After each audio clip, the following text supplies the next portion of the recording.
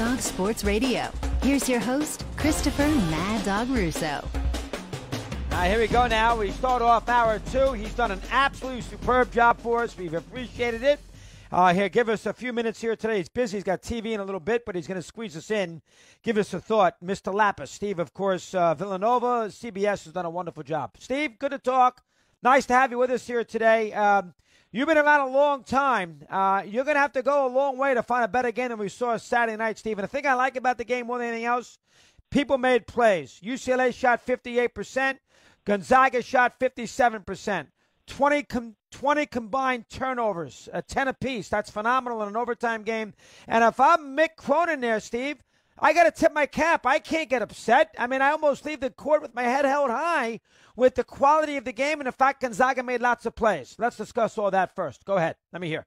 Well, you know what, Dog? For 45 minutes, that game was as good as it gets. And obviously the ending made it extra special also. We also had a pretty good ending. Not as good a game in 2016 when Marcus Page made that double clutch in front of Roy Williams, and then Villanova comes down and wins the game at the buzzer. Now, that game was, you know what I mean? So that also was a really, really good ending. But this game, as you said, the way it was played, both teams shooting such a high percentage. And I didn't realize this. This is a crazy statistic, Dog. It was the first time that both teams shot over 50% in a Final Four since 1985, our game wow. in Georgetown. I found wow. that so hard to believe, and I made our stats people check it twice and 3 times, and that is a fact. So it's rare that we see two teams play that good in a Final Four, so we saw something special. Are you shocked that UCLA was able to take them to the limit? I was shocked in the way it happens. You know, I'll be honest with you, I thought it was going to be a close game, mainly because, you know, UCLA is a team that played a slow tempo. See, teams that play slow against Gonzaga but regularly play slow have a better chance. You can't be a fast-playing team that is, oh, no, tomorrow we got to play slow. No, that doesn't work. But I thought UCLA, because they played a slow tempo all year, that they'd have a chance to hang in there. And you know what the crazy thing was? It was 93-90, but it wasn't a real fast tempo. It was just one team shot 59 and one team shot 58, as you said. So the scoring was just unbelievable in the half court. But you're right. The other thing is I loved about Mick what he said at the end of the game. He said, I sit in John Wooden's chair. John Wooden said that all you can ask for to be successful is that you gave your best effort. And, boy, they have nothing to hang their heads about. They gave their best effort. According to John Wooden, he had everything to be proud of. All right, 2 quickies before we move on. Number 1, did Cronin make a mistake in the last 3.3 seconds letting Suggs? You know, listen, it's a 38-footer, so I'm not going to sit there and tell you it was a very difficult shot. But in 3 seconds, they got the ball to him in that spot, and it was a pretty good look considering the time. Did UCLA defensively make a mistake? Yeah, you know what happened, I think, in that situation too, Dog, is that, you know, the UCLA kids just scored. I think everybody in the building thinks, okay, we're going overtime. So that they tended to stop playing. And I don't think, obviously, if they made Jalen Suggs spin or turn one time, he would have shot it from half court as opposed to 35 feet, 36 feet. So, you know, that being said, I think the UCLA kids understandably didn't really do the right thing in that situation in terms of react, get on Suggs, make him at least delay by a second. 1 second would have changed what kind of shot he was going to get. But you can't fault him almost. It's just something that happens, bang, bang, and he banked it in. Phenomenal. All right. I don't know if he had a timeout left. He probably didn't. Should UCLA, if they did, should UCLA have called the timeout in their last possession of regulation, Steve? See, I don't like calling a timeout in that situation. Me personally, I think what you're doing in that situation is you're giving the defense a chance to get set. And I always feel like in that kind of spot, everybody gets a little antsy. You don't want the coach to be able to tell the guys, now listen, let's get settled, let's get set. Here's what we got to try. I would rather just go in that situation. So, I mean, well, think about Mark Few. He had a timeout left, and he let Suggs just go the length of the court and try and score instead of calling. A lot of coaches would have called timeout as soon as Juzang made that shot. But Mark Few had a timeout left and didn't call timeout, and the kid makes the shot. So I don't like calling timeout in that situation. Now, if there's like 12 seconds left and your guy brings the ball up and nothing's happening and now we're down to 3, yeah, then maybe I would call timeout. But in that situation, bang, bang, couple of seconds ago, I would just let it go. I'm not sure if he had one, but that's a good piece of information. And let's give the officials credit, Steve. Sometimes officials can screw up great games. They did not. They called a great game, and that official who called that block on offensive foul call, which it was on Jazang running into Timmy with 0.7 seconds to go in overtime, that is a gutty, correct call. That I've seen many officials screw that up. That is a super call under the circumstances. So let's give the 3 officials credit in this game. Let me get your take on that. Go ahead. I agree with you totally. I think the officials did a great job. That's a bang-bang play, as you said, and they got it 100% right. You know, the other thing they got right on the Suggs block was that a lot of people were complaining about was that, as you notice, after he blocks it, he runs out of bounds. And then he comes back in and gets the ball and goes and runs a fast break where Kispert gets the dunk in transition. A lot of people were saying, well, you can't go out of bounds to inbounds. But the truth is, the rule says that if you go out of bounds because your momentum took you out of bounds, you weren't trying to be out of bounds, and then you get 1 foot back in, you could get the ball. And that was also a tremendous call by the official. Yeah. Wow. I didn't realize that people have been making, I didn't even think of that people were making an issue of that in Indianapolis. So I'm learning something. Well done there, Steve. And that is, talk about that athletic play. Boy, oh boy, blocks the shot on a tremendous play. I was thinking there might have been a foul there. There was no foul on the replay. Blocks the shot, gets the rebound. I thought it was Timmy. It was Kispert who gets the dunk on the other end off a great pass. I mean, that is an unbelievable play by Suggs late in that game. Let's discuss that for a sec. Go ahead. That kid, listen, he's a lottery pick. There's a reason why he's a lottery pick. He is a tremendous athlete.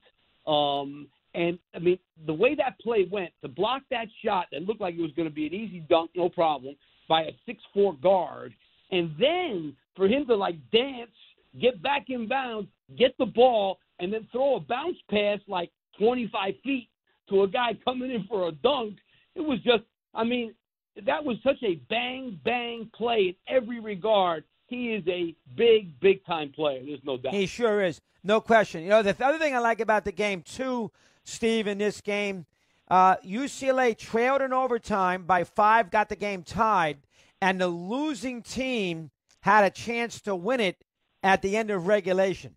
Now, when you're the losing team, it's like in tennis when both players have a match point and the only one guy loses. When the losing, because that's a classic match, when like Federer and Djokovic and that Wimbledon final a couple years ago, I don't know if you care about tennis, but 5 hours, the Fed's got a match point, doesn't get it, and Djokovic wins the match. UCLA theoretically had a match point at the end of regulation and still lost. When that kind of thing happens in sports, that to me is the definition of classic. Let me hear your thoughts on that. Yeah, I mean, as you said, they had the chance to win. They had the ball last. They weren't able to score, and they hung in there unbelievably in overtime. Like we said, to go down early. I mean, Timmy just dominated the overtime. So yeah, that was a classic game in every sense of the word. Like you said, I mean, played 45 minutes, 10 turnovers, 2 teams shooting the high 50s percentage-wise. That was as good a played game as you could possibly get. Is that one of the – now, you've been around a long time, and you've been on that sideline when Villanova and Rowley won that title. Different kind of game than this game. Is this one of the great college games you've ever seen? Oh, no doubt about it. I mean, I put it this way. People are talking about this one and the Christian Laettner game, as we call it, in 1992 between Kentucky and Duke in Philadelphia. So, I mean, when we talk about the greatest games ever, and every few years or so, somebody comes up with a production of, let's do the, 10 greatest games ever. I got a feeling this one's going to be in there for sure. And I think that don't forget that Carolina NC State game against Maryland in the ACC tournament final in '74. Don't forget that game. That's another one that comes up, yes. It comes up. Now, the one thing I would say about the Suggs shot, and I think there's something to it, we discussed it in our first hour today with the fans. The game was tied. When you make that shot when the game is tied, it's different than Leitner, who makes a shot when you trail. What's your take on that? Totally agree. I mean, you put it this way, Suggs, they had nothing to lose there. At the worst, they were going to overtime. So, it's kind of like, think about how, Mark, you felt when Johnny Juzang's got the ball and they're down 2 and he's bringing the ball. I swear to God, I thought he was going to pull it up from 3. Because the way he'd been on fire, I thought he was going to take a 3 there. Now, if he pulls up from 3, Mark Hughes got his heart in his mouth because he could lose the game there. So, yes, it definitely takes on a whole new meaning when, put it this way, if they were down 2 and Suggs does that, then it adds to the folklore of this game in terms of what people will be saying years from now. It's nonetheless, it was a big-time shot, no doubt, but if they were down, it would have been even bigger. Remember, Jenkins made the shot for Villanova against Carolina. The game was tied. It does change it to a degree. Yeah. All right, now, you can go one of two ways with this game. Gonzaga, a lot of energy, overtime, late at night. I know Calhoun used to tell me all the time when he won his first championship that he thought that Duke had to get by Michigan State in '99 in that rugged game at night, late. He thought that was an advantage for UConn on Monday night. Little momentum, Duke a little tired. Now, you could go the other way with Gonzaga and say they have a lot of momentum. They got through their one tough game, their cruise tonight. Which way you go as far as the after effects of this performance? Which way do you go as far as their level tonight against Baylor? Let me hear. I'm concerned for Gonzaga, without a doubt, because not only did you have this 45-minute overtime classic that ended very emotionally, late at night, midnight, and those kids, you're so wired. Who knows if anybody fell asleep before 4 or 5 o'clock in the morning? So, forget about the fact the game ended at midnight. It probably didn't get any kind of semblance of sleep till 5 o'clock because they were on a high. They had to be. I mean, you're human. And so, and they don't play a lot of bench. They only play 2 guys off the bench, and they don't play all that much. So those 5 guys had to be a little spent. So, yes, I am concerned about them late at night, Saturday night, coming back on Monday. And you couple that with the fact that Baylor had an easy game. I mean, Baylor's game at halftime was over. They were up 25 points at halftime. The game was over. So in the second half, they were on a little bit of cruise control. There's no doubt about it. It's just like naturally to happen. So Baylor's had this trajectory of up, up, up, up, and Gonzaga's had this trajectory of up, up, but whoa, look what happened here, and now they got to get up again. I am definitely concerned. Interesting. Now, because of that, let's turn our attention with Steve Lappas to the game tonight. If I'm Drew, I'm pushing that tempo early in the game with those guards. I'm going to test their stamina. I'm going to test what's in their legs early in this game. I'm going to push it. I'm going to see what they have after this 93-90 win. Is that a bad suggestion or a good suggestion? No, it's a good suggestion, but I think the problem for Gonzaga, if there's going to be one, is going to show later in the game. And I think what Scott Drew's going to do is, because they're good at this, and they have guys that can do it, I think he's going to pressure Gonzaga hard. I think he's going to pressure those guards. I think he's going to make them have to make decisions with the ball. To me, that's how you wear a team out, more than anything else, and they're good at it. It's not like it's something that they would just be doing and saying, hey, let's pressure them because they might be tired. No, this is what they do. I think they're going to bring another level of pressure at Gonzaga tonight from the beginning of this game and really get into those guards hard. That's what I think. All right, so you think Baylor actually gets a break that Gonzaga had to go to the wall to get out of the semifinal, to make a long story short? Yeah, I think they get a break. Now, like I said, hey, it's not going to be easy. This Gonzaga team is tremendous, as we know. But I think that Baylor, I put it this way, if you ask me, if you tell me, here's what's going to happen on Saturday, which team would you rather be? I'd say I'd rather be Baylor. Interesting. Now, I don't know if Baylor, if all things are equal, the problem that Baylor's going to have in this game, if all things were equal, I mean, they got Timmy and Baylor doesn't. I mean, that's essentially what it comes down to. I mean, Baylor's offense in the low box, forget Kispert. He can be hit or miss with his threes, but Timmy in the low box is a major advantage, and Baylor doesn't have a guy who can score down low and Gonzaga does. And not just an average player, a hell of a player. I think that's the big advantage, if all things being equal, that the Zags have in this game. You agree with that? Absolutely. I mean, he's the difference. I mean, you have four tremendous perimeter guys that all can pass, dribble, and shoot.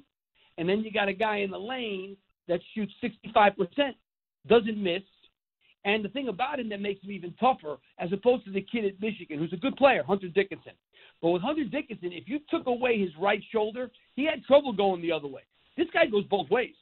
He's as good with the left as he is with the right. Now you got a real problem. You got to keep the ball out of his hands somehow. What I think Baylor's going to do, they have a kid like Chambua Chachua, who's a really good defender. He's 6'9". They got to work really hard at fronting Timmy and not letting him get the ball and putting pressure on the guards to make those entry passes to Timmy much more difficult. That's the only chance you have, because you can't double him. He's averaging 4 assists a game. So you double him, he's going to bury you by kicking the ball out of the post. If you play him one-on-one, once he catches it, he's going to score. You've got to try your best, and it's easier said than done. There's no doubt. You have to try to keep the ball out of his hands. I even said this on the air yesterday, that the biggest, what Scott Drew and his staff spent the most time talking about was how they were going to guard Drew Timme in this game. Wow, fascinating. 7-game series, how many would Baylor win? 2 or 1? 2. I think Baylor would win 2. I think Gonzaga's better. There's no question. And I worry, like I said, about the emotional and the physical aspect of what happened on Saturday. I think Baylor those 3 guards are really terrific. I'll tell you that. And I think they could win 2. But I think overall in a 7-game series, there's no doubt Gonzaga's better. All right, last thing. When you got ready with Villanova to beat Georgetown, we all knew how great Georgetown was, but you had played them a lot. But you've told me in the past, both on and off the air, that Rolly and you were confident that you could win that game. Let's talk about that for a sec. Go ahead. I mean, we played them 2 games that year that were basically one-possession games. And the year before, I got there that year, but the year before I got to Villanova, they had beaten them. So Eddie Pickney and those guys had beaten Patrick Ewing before. It wasn't not a lot, but they had beaten them. So there's no doubt that was, and I know they call it the greatest upset of all time. We didn't think so, I got to be honest with you, because when you play in the same league, it's just different. Eddie Pickney played against Patrick 8 or 9 times in his career before that game. Eddie Pickney had a 22-point, 22-rebound game against Georgetown when he was a sophomore. There was no fear factor. So when there's no fear factor, it's a huge difference. Now, granted, with all that, we shot 79%. We won by 2. So, I mean, that tells you something right there, how good they were. There's no doubt. Baylor doesn't have that advantage tonight, but I don't think they're a fearful team. What's your thoughts there? No, when you play in the Big 12, you can't be afraid. I mean, you think about the teams that these guys play every day. You're talking about playing Kansas, playing Texas Tech, playing, Oklahoma. They play good teams every game in that Big 12, even with TCU and the teams that were at the bottom of the league this year, except for Iowa State. Every game was tough. So, no, they definitely are not going to be afraid. There will be no awe factor. It was different. Patrick Ewing was the kind of guy, he inspired awe in his opponents because he was so physically gifted. He could block every shot like he did in those days. This is a little different. No, Baylor definitely not intimidated. All right, 2 quickies on the coaches. Hubert Davis at North Carolina, shocked that Parker Mosier might go to Oklahoma. Let me hear your thoughts. I'm not surprised about either one of those, to say the truth. I thought initially, as soon as I heard Roy was retiring, my first thought was Hubert Davis. I think that I always felt like that's one of the reasons why he went back there. He's such a good guy, and obviously he's going into a, how they say as an assistant you're only moving over like 18 inches. Well, let me tell you something. That's a huge move going to from assistant North Carolina to the head basketball coach of North Carolina. Comes with tremendous pressure, no doubt about it. But I love Hubert Davis. He's a great guy. Do I know he can coach? No, he doesn't even know if he can coach. You don't know until you coach. And so, being an assistant is way different than doing what he's going to do. But I like the pick because it's North Carolina. You had to keep it in the family. I thought it was either going to be him or Wes Miller. I know they got some other guys out there who are coaching in Division I but haven't been as successful. I'm not surprised that they went to Hubert Davis. All right, Wes Miller, is that the kid at Greensboro? Is that who Wes Miller is? Yeah, Okay. UNC Greensboro, yes. I was shocked that Mosier's going to Oklahoma. Is Oklahoma a great job that Mosier's going to leave that place in Chicago to go there? Let me get your thoughts. Go ahead. Well, you think about it. I mean, Lon Kruger won there. Kelvin Sampson won there. You know, I know a lot of people say, well, Oklahoma's not – it's certainly not the best basketball job in that league. But, I mean, look at what Chris Beard did at Texas Tech, which was probably the worst basketball job in that league. And now they've become – obviously he's gone now. But so I think Porter Moser is a tremendous coach. I don't doubt the fact, and he's got a great style. Defensively, they're going to be one of the top teams. The question I have is that style, because he likes to play slow. He likes playing those 58, 56 games. You know, how is that going to be in Norman, Oklahoma? We'll see. But I think as long as you win enough, everything's fine. Good job, Steve. Well done. You did a wonderful job for us this month. You know how much we appreciate it, and you were very good on TV. Have a good show tonight. Thanks very much. Yeah, appreciate it today. Chris, thanks for having me, man. It's always fun with you. Thank you. Okay, Steve Lappas, thoughts?